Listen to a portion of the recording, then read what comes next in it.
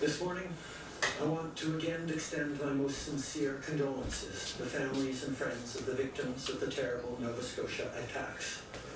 Since yesterday, I've had the chance to speak with Constable Chad Morrison, the RCMP officer who was wounded, as well as Constable Heidi Stevenson's family. On behalf of all Canadians, I thank them for their service and their sacrifice. Yesterday, when I offered my sympathies to the RCMP officers who support me, I was amazed to see how many of them knew Heidi and had incredibly fond memories of her. They'd worked with her on the musical ride. They remembered her as an extraordinary person. And it really goes to show just how tightly knit, not just the RCMP is as a force, but how close we are as a country. Hier, j'ai eu la chance de... Yesterday I had the opportunity to mention to the RCMP people around me that I was offering my sympathies to them. I was touched to hear about Heidi's story, people who served with her, people who was at the musical carousel with her, how she was an extraordinary person. And it makes us think how the RCMP is tight-knit, but also as a country we're all connected one to the other. Yesterday I visited the Canadian Police and Peace Officers Memorial on Parliament Hill to pay tribute to Constable Stevenson and to recognize the contributions of all law enforcement members to keep us safe. I also spoke to a number of colleagues from Nova Scotia, both past and present, and sought Senator Stan Kutcher's advice, both as a Nova Scotian and as a mental health expert. These calls reinforced what we all know about Nova Scotia, that it's a special place where people stick together and look out for each other. This week, we are all Nova Scotian. The families of the victims can count on the unwavering support not only of their neighbours, but of every single Canadian. Ça fait maintenant plusieurs semaines qu'on demande. It's been weeks now that we've asked people to follow the experts' advice to protect your health and that of others. Confinement, social distancing, and physical distancing is an adjustment for a big majority for them. But for some, the consequences of the pandemic are much deeper than just an adjustment. The virus has been and has for effect to increase the inequalities that were existing in our society. Those most vulnerable, including the elderly, the homeless youth, those without a job, and the single parents' families are particularly touched by COVID-19.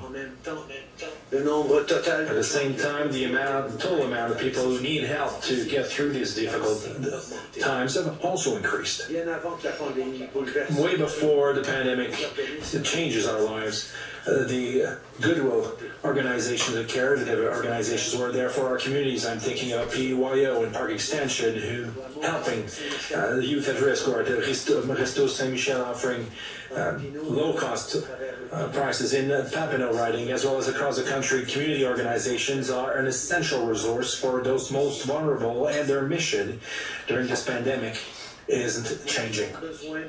But they need to have more support to help a clientele that is growing. So today the government is putting up the emergency fund to support, for community support. This fund will have an envelope of $350 million to support community organizations and non-profit organizations. A part of those funds will go directly to small independent organizations, and the rest will be sent through national organizations such as United Way, the Canadian Community Center, and the Red Cross Fund. And it's through those that our community organizations can help to increase their amount of volunteers and to offer more service for transportation or delivery, and for the elderly and the handicapped people. And we want to give more resources to organizations to adapt to the difficulties and realities linked to the pandemic. Charities and non-profit organizations were doing crucial work to help our communities. Their mission has always been to support people in their time of need, and that hasn't changed. But COVID-19 is putting a tremendous amount of pressure on those organizations because more people need help. For example, back in March, one United Way partner in Winnipeg made and distributed 1,475 emergency kits for families, seniors, and homeless people in just 5 days. Organizations have also had to change the way they deliver services because of the rules that everyone has to follow to keep each other safe. Here in Ottawa, there are a number of organizations that are focused on serving isolated seniors. Usually, they have day programs where seniors can socialize, participate in activities, eat well, and maintain a connection to their community. That's no longer possible because of COVID-19, so organizations are now delivering meals and providing support via phone. In Toronto, Tropicana Community Services is now helping vulnerable youth access their COVID-19 benefits.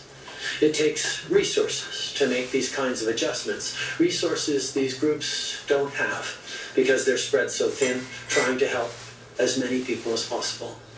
So to support charities and nonprofits in their important work, our government is setting up a $350 million emergency community support fund. A portion of these funds will go directly to smaller, independent frontline organizations, and the rest will flow through national organizations like the United Way, Community Foundations Canada, and the Red Cross that can get funds to local organizations and vulnerable people quickly. This is money for things like training volunteers, increasing at-home deliveries for seniors, or driving people with disabilities to appointments. With this fund, we're giving more resources to charities and nonprofits so they can adapt to the new realities and difficulties brought on by this pandemic. Notre gouvernement a mis en place Our government has put in place a three-step plan to help those who have lost their job and lost their salary, and helping the small businesses that have cash flow issues. And I have another announcement for the emergency salary subsidy to give up to $847 per week per employee to the small companies to help them keep their workers. We are sending a calculator on the Revenue Canada Agency website to help companies determine what this salary subsidy will represent. And the companies can make their requests starting next Monday, April 27th, later today. The president of the board, Treasury Board, will give more details regarding the deployment of this program. Is also helping business owners and entrepreneurs adapt to a new reality with the Canada Emergency Wage Subsidy. This new measure gives qualifying employers up to $847 per employee each week so they can keep people on the payroll. Today, we're launching a new calculator on the CRA website so businesses can determine the amount they can expect to claim through the wage subsidy. Employers will be able to apply as of this Monday, April 27th. Later today, Minister Trudeau will be providing more details regarding the rollout of this program. And I want to turn now to some encouraging news on the innovation front. Our Supercluster initiative brings together small, medium-sized, and large companies, academic institutions, and not-for-profit organizations to generate bold ideas and innovate.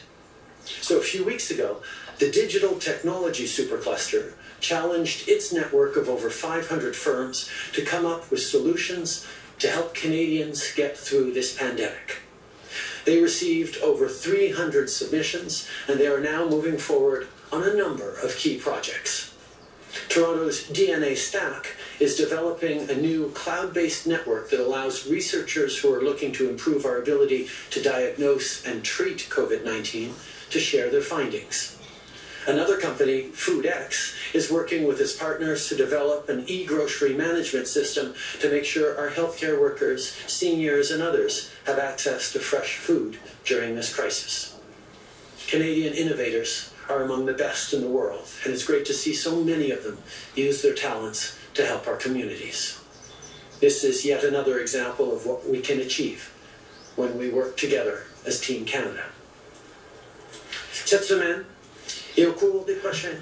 This weekend and in the coming weeks, you can count on us to continue to find other ways to help you. We will continue to do our parts as you continue to do your part. It's been about 6 weeks that you stay at home, that you wash your hands regularly, and that you keep 2-meter distance with others. A month and a half, it's long. It is long, but your efforts are fruitful. We see early but positive signs that we're going in the right direction, and it is in great part due to you. So let's continue to follow the experts' advices, and together we will get through this. Thank you. Thank you, Prime Minister. We'll now go to the phone lines for questions. Just one question, one follow-up. Over to you, operator. Thank you. Merci. First question, Christy Kirkup, The Globe and Mail. Line opens. Good morning, Prime Minister. How will you help millions of Canadians who now find themselves without medical benefits during a global pandemic? We know that the way we get through this particular crisis is by pulling together and making sure those who are most vulnerable get the support they need to stay healthy, to stay isolated, and get through this. That's key, not just to remain true to our values in protecting people, including the most vulnerable, but it's also key to being able to recover quickly once we're through this pandemic. That's why we continue to work with partners across the country to highlight gaps and challenges and things that we need to do more to help people afford cost of living that is in many cases going up because of this crisis. We will continue to work with partners to make sure we're getting that help out there. Okay. We acknowledge and recognize that during this pandemic, there's a lot of people who are suffering and need help. That's why we have put in place measures that will help a lot of people. And we recognize as well that there's always people who need more help. That's why we are working with our partners and with people across the country, with other levels of government to get through this and get back stronger when this pandemic will be over. Millions of Canadians are finding themselves so without medical benefits because they have been laid off. And Dr. Eric Hoskins has said that Ottawa could cover the cost of the provinces and territories bringing Canadians into their formularies as an interim step to help. Is this something your government is willing to do? We're going to continue to work with all sorts of experts and smart folks making recommendations from across the country in different ways to make sure we're doing everything we need to help Canadians through this crisis. We're always looking for more things to do, and we will continue to do the things that need to be done in order to help Canadians. Thank you. Next question, operator. Thank you. Merci. Prochaine question, Michel Lamarche, TVA Nouvelle. À vous. Bonjour, sur la suspension salariale. On the salary subsidy, we understand that the registration will be taken starting next Monday. But can you tell us, Mr. Trudeau, at what point will businesses that are asking it will have money to pay those employees? The reality is that during this crisis, people need help almost immediately, and we need to deliver this help as quickly as possible. We recognize that the salary subsidy would take a little time to deliver, and we're still working on this. The registration, as you said, starting next Monday, and we hope to be able to have the money coming quickly after this, but it will take a few days. It will take a few days to the minimum, but that's why we made sure to give access to credit for companies, the small businesses, the larger companies, in order to get through these moments. The moment is coming. The online calculator is now there to enable the companies to see exactly how much money they will receive from the government in the days coming and in the weeks coming, and to make the correct amount of loans for to pay people correctly. as quickly as possible, and that's why we're working extremely hard to get help out to people. We started with the Canada Emergency Response Benefit, which has now helped over 8 million people across this country and made a significant difference. But we also want people to get we want other people to get the emergency wage subsidy, which means working with businesses to keep people on the payroll through this, so that they can not only retain a job, but have a job to get back quickly to as soon as the economy picks up again. We have announced that on Monday people will be able to register for this online. As of today, however, they can see what the amount they're likely to be able to get through this, and be confident in their ability to access credit from banks, from agencies like BDC and EDC, to be able to support people right now in this time of need. We're moving as quickly as we can. We move very quickly on the Canada Emergency Response Benefit. We hope to be able to get this help out to businesses to keep employees on their payroll as quickly as possible. Monsieur yourself. Monsieur Trudeau, qu'est-ce que ça veut dire rapidement? What does it mean quickly? Will it go as quick as the Canadian Emergency Response Benefit? In terms of the salary subsidies, it will be a bit longer. A week, 2 weeks, with the money, when the money starts to circulate? Mr. Duclos will have more to say on this in a few hours, but people working at the Canadian Revenue Agencies are working extremely hard to send this money as quickly as possible after the registration occurs. But it will take a little time. But people can know that this money will come, and shouldn't hesitate to access the credit offered by banks and our institutions like BDC and EDC. Thank you. Merci. Next question, Charlie Pinkerton, iPolitics. Line open. Good morning, Prime Minister. Yesterday, Public Safety Minister Bill Blair said he intends to introduce stricter gun laws as soon as possible. You said your government was on the verge of introducing an assault rifle ban before the pandemic caused Parliament to suspend. Will a gun control bill be introduced in the restricted version of Parliament that we see during the pandemic, or will it have to wait until Parliament returns to normal sittings? Obviously, we are all reeling from the tragedy in Nova Scotia, and our focus right now is on supporting those families as quickly as possible and as well as we possibly can. On gun control legislation, we made strong commitments to move forward with that rapidly. As you mentioned, we were on the verge of bringing it in before Parliament was suspended through COVID-19, and we're now looking at the right way and the right moment to bring it forward. The tragedy in Nova Scotia simply reinforces and underlines how important it is for us to continue to move forward on strengthening gun control in this country, and we will do that at the appropriate time.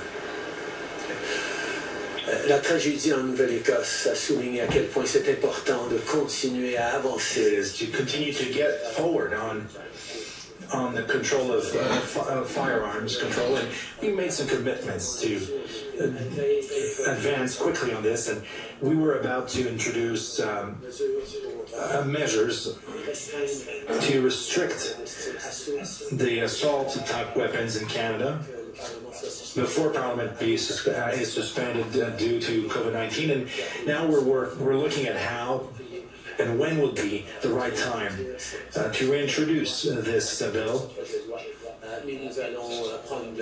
But we will take the time to make sure it's done the right way. Follow-up, Joe?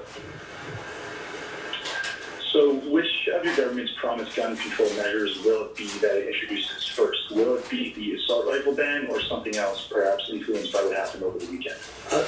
The legislation on the assault rifle ban was almost ready to go when the Parliament suspended. So I expect that'll be the first measures we bring forward. But of course, as we learn more about this terrible tragedy in Nova Scotia, we will will keep reflecting on ways that we need to help Canadians stay safe in their communities, in their homes, and across the country. Thank you. One more question on the phone, please, operator. Thank you. Merci. Prochaine question, Mélanie Marquis, La Presse. À vous.